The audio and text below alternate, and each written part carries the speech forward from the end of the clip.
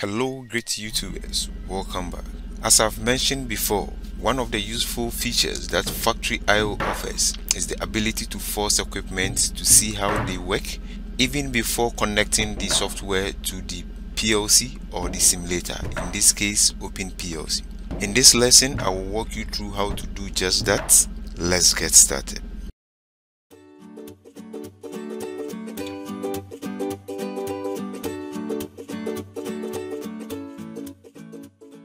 Before we start, kindly subscribe if you've not done that already, and also press on the notification bell.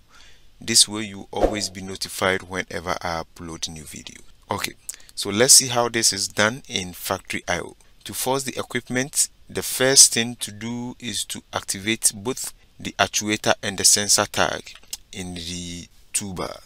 So basically you go to the sensor, activate it, and then you come to the actuator tags, you also activate it. Immediately you do that, you will realize that you have the tags displayed on the specific equipment. So basically when we come here, we can see the belt conveyor, which is 4 meter. Right here we have the tag. We can see the tag at the remover point.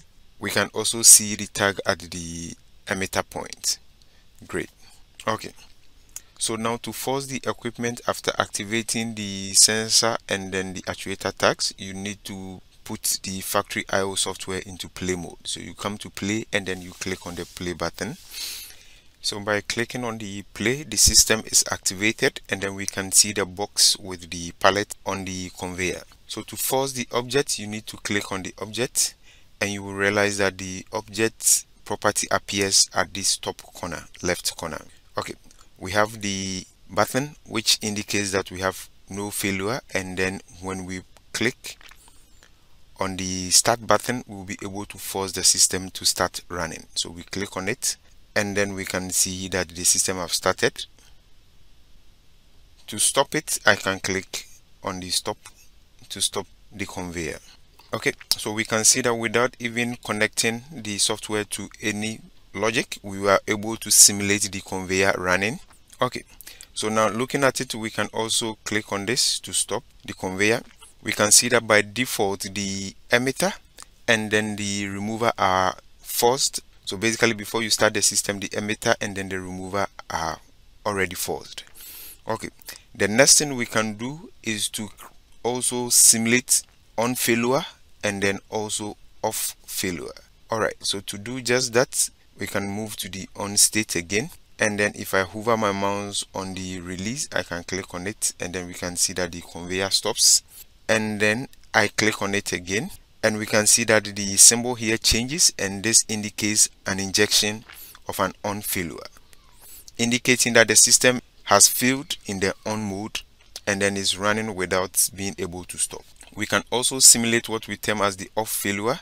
If I click on this and then I hover my mouse right here, you can see an off failure, and then we can see that the contact is permanently open and then the conveyor is in stop mode.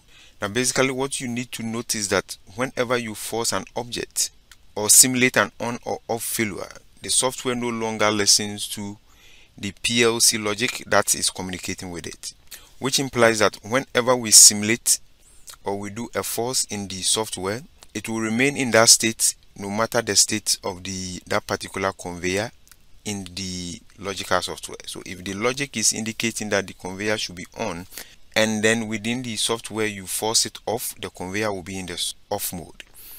If the PLC is indicating the conveyor should be off, and then you've forced the conveyor to fail in the on mode, the conveyor will still indicate on without listening to what the PLC logic is saying.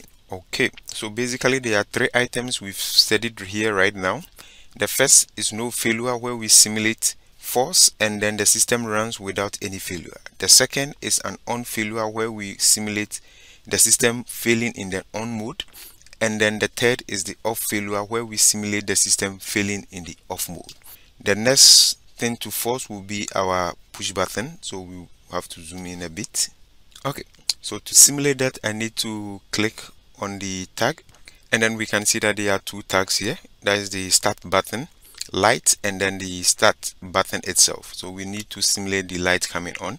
So I'll click on the light, and then we can see that the light is added to the property bar right here.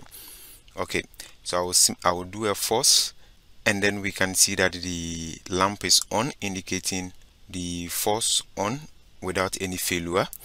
And then I will simulate a failure. So this simulates an on failure where the system will no longer listen to any input coming in, but it will remain in the on state. And then I will simulate an off failure. Now we can see that the system is permanently off, and then this way it will no longer listen to the logic that is coming from the PLC. Great.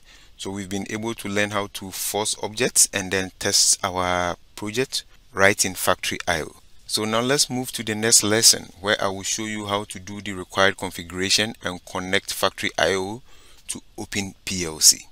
See you in the next tutorial. Bye bye.